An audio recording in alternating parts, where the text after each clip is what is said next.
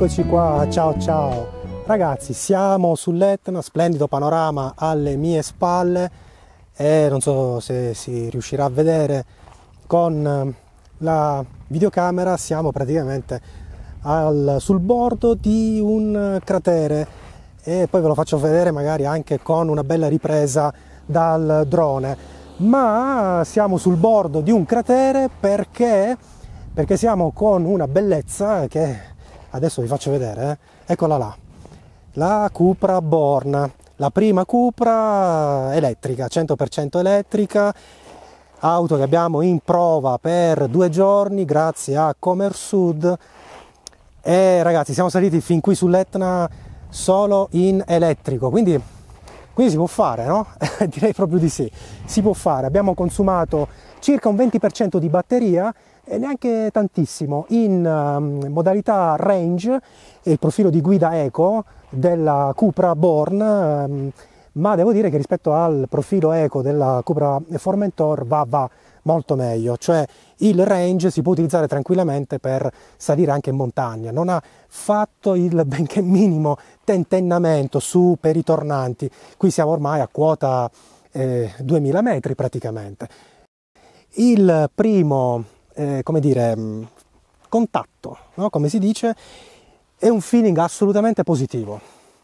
Non discuto sulla linea perché naturalmente il discorso della linea è veramente sempre molto soggettivo. Nel frattempo ve la faccio vedere, ma magari poi partiranno anche delle immagini col drone. Quindi sulla linea insomma non discuto assolutamente, ma per quanto riguarda la guida il comfort è veramente notevole, è silenziosissima, e come ogni auto elettrica devo dire, performa veramente bene. E quello che mi ha colpito è che l'auto è anche sportiva, cioè se ci si vuole divertire ci si diverte. Questa è una caratteristica direi un po' di tutte le auto elettriche, quello di garantire naturalmente una reattività, come dire, maggiore, no? Una coppia istantanea, come sappiamo, un'accelerazione praticamente fulminea e quindi da questo punto di vista l'auto mi ha veramente colpito. Ma andiamo a vedere, facendo proprio il walkaround, alcune caratteristiche per me insomma particolarmente positive. Eccola qua.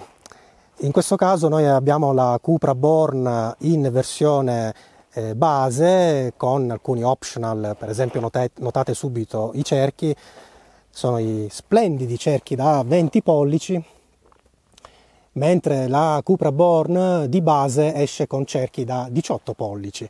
Bisogna andare alle versioni un po' più spinte, le cosiddette e-boost, per avere di serie i cerchi da 19 pollici.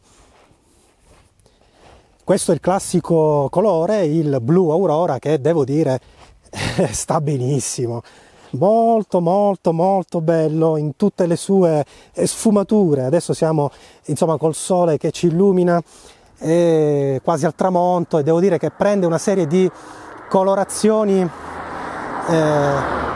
non male, e nel frattempo passano le auto, quelle rumorose non quelle elettriche.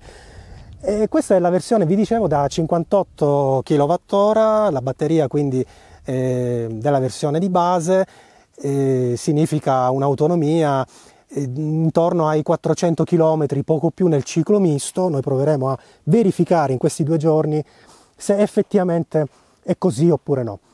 Nel ciclo urbano possiamo arrivare praticamente a quasi 600 km di autonomia.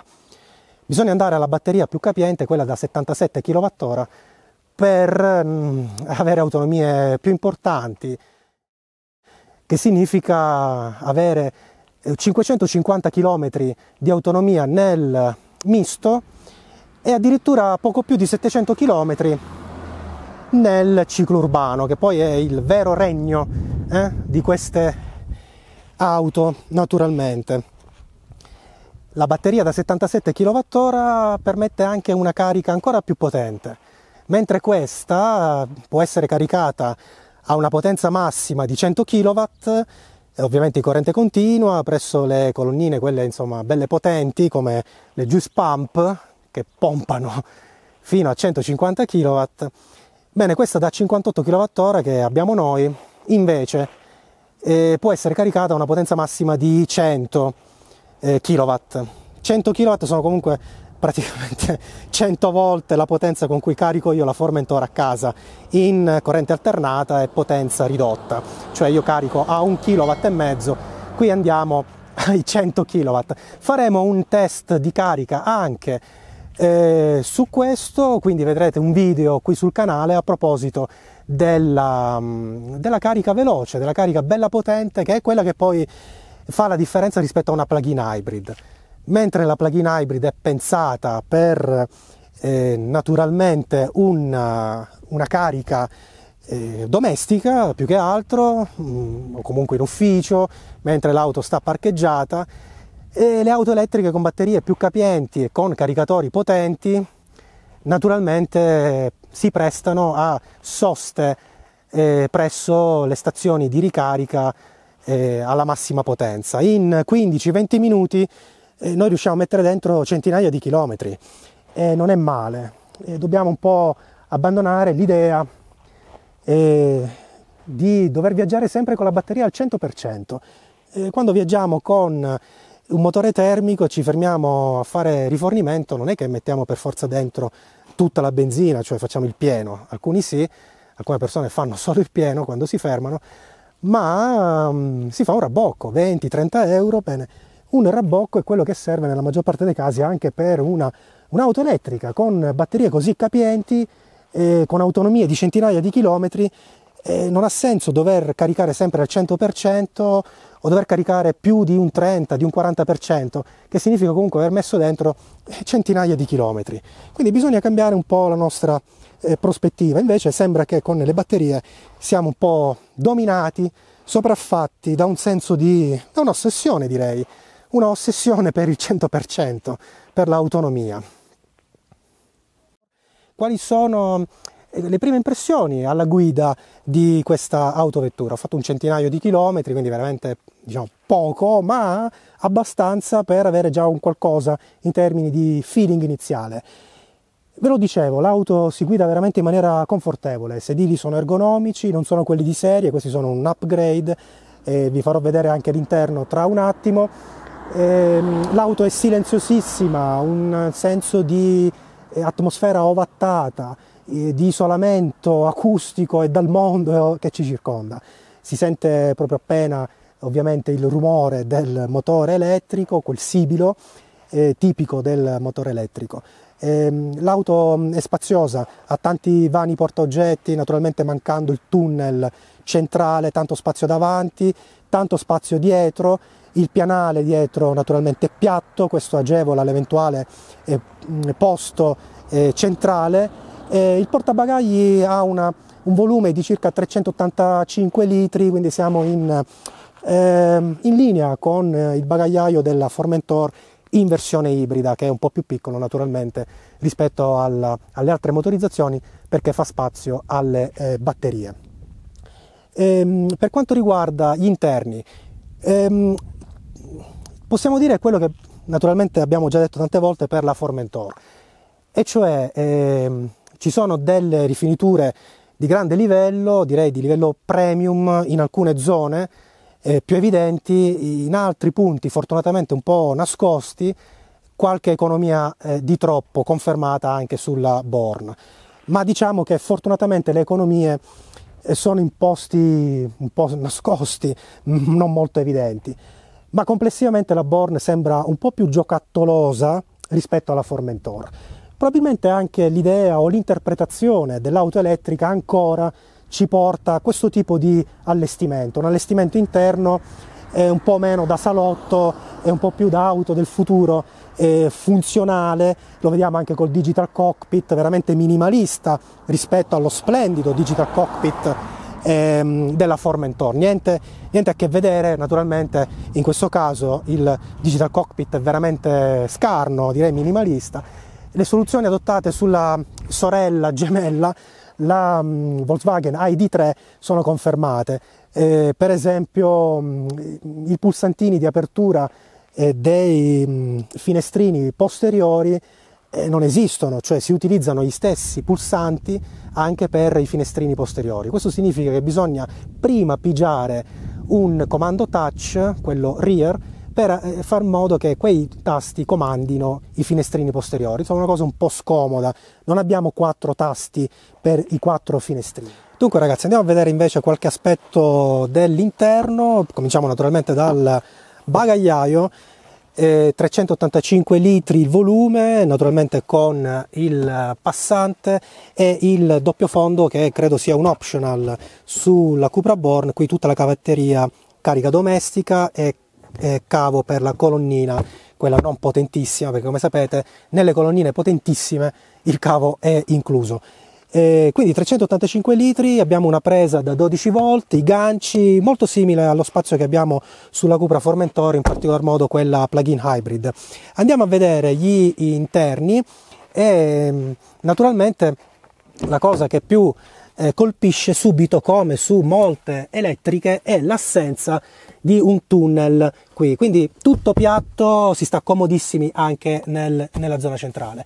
Sedili comfort non molto diversi nella seduta rispetto alla Cupra Formentor, la qualità secondo me è leggermente inferiore, i punti luce sono posti qui dietro, mentre per esempio sulla mia Formentor sono ai lati, ma sono veramente in tutto e per tutto simili, nei poggiatesta, proprio nella conformazione dello schienale, e poi naturalmente il posto per le 2 bibite qui uguale a quello della Formentor. Andiamo a vedere allora davanti. E la seduta naturalmente è molto comoda, abbiamo questo tunnelaccio incredibile con saracinesca a chiusura, spazio per la ricarica wireless dello smartphone e bracciolo che scorre in avanti, indietro, ma soprattutto un pozzetto enorme, probabilmente non riuscirete a vederlo, con 2 porte USB-C per la ricarica e per il collegamento con l'infotainment. Bocchettoni sembrano veramente simili a quelli della Formentor per quanto riguarda anche la zona di controllo delle luci e il volante. Come vi dicevo, a me non piace il passaggio a questi tasti un po' soft touch, diciamo così, che non danno un feedback almeno con cui non vado molto d'accordo. Per quanto riguarda le plastiche e i rivestimenti, sono naturalmente buoni, ma direi di un livello a prima vista inferiore rispetto alle rifiniture della Formentor. La Formentor qui ha tutta la doppia cucitura color rame, per esempio, ma insomma direi che complessivamente anche questa zona qui è un po' più plasticosa, anche se è rifinita, con una trama che è quella che troviamo anche sul montante posteriore. E andiamo a vedere infatti alcuni di questi dettagli nuovamente in esterno. Vi dicevo del controllo dei comandi dei finestrini, è una cosa che a me non piace molto, ve la mostro, perché praticamente abbiamo solo 2 pulsanti per controllare tutti i finestrini. Per attivare i finestrini posteriori dobbiamo prima passare da questa attivazione rear, così controlliamo i finestrini posteriori. Una cosa che non mi piace molto, insomma, in questo allestimento abbiamo i sedili elettrici all'anteriore anche per il passeggero, cosa che sulla Formentor non c'è, dettagli simili a quelli della Formentor, in questo caso naturalmente la scritta Born. Dunque, qui vediamo lo sportellino, naturalmente non per il carburante ma per l'elettricità, e troviamo la nostra classica spia di illuminazione dello stato di carica, la presa modo 2, in questo caso abbiamo anche la trifase, quindi possiamo arrivare a 11 kW in trifase, e se andiamo alle colonnine rapide tipo Ionity o Enel Juice Pump andiamo col cavo super veloce, qui arriviamo a 100 kW, mentre con la batteria più capiente, quella da 77 kWh, possiamo caricare fino a 135 kW. Significa, ragazzi, in meno di mezz'ora noi abbiamo di nuovo tutta l'autonomia per poter viaggiare nuovamente. In questo caso non abbiamo il tettuccio, ma abbiamo il vetro panoramico, che è un optional con tendina che ci permette all'interno una chiusura, un oscuramento per il sole, per la privacy, ed è un optional che possiamo inserire, ed è molto bello perché è un vetro panoramico che rende veramente luminoso l'abitacolo. Le impressioni sono veramente molto positive. Naturalmente adesso andiamo a fare qualche altro test drive, perché abbiamo provato la Cupra Born in città e si è comportata davvero molto bene. I consumi per salire qui sull'Etna sono stati anche in questo caso direi accettabili. Abbiamo consumato un 20% di batteria, avendo fatto 25 km in salita su fino ai nostri soliti 2000 metri che ormai conoscete per i vari test fatti con la Formentor qui sull'Etna. Quindi a questo punto andiamo a fare qualche altro test sempre in modalità performance, quindi in modalità sportiva, mentre un'altra cosa che andremo a fare, che poi troverete sul canale, sarà naturalmente andare a scoprire quanto la Cupra Born riesce a recuperare in energia scendendo giù dai 2000 metri. Ricordo che nei vari test che trovate sul canale, quindi mi raccomando iscrivetevi così ve li potete guardare tutti e non vi perdete i nuovi video, con la Formentor riusciamo a recuperare un 30-35% scendendo di circa 15-20 km dai 2000 metri. Ce la farà? Farà di meglio? Farà di peggio? Lo scopriremo naturalmente nel test che andremo a fare e che troverete prossimamente qui sul canale. Per adesso è tutto, ciao ciao e alla prossima!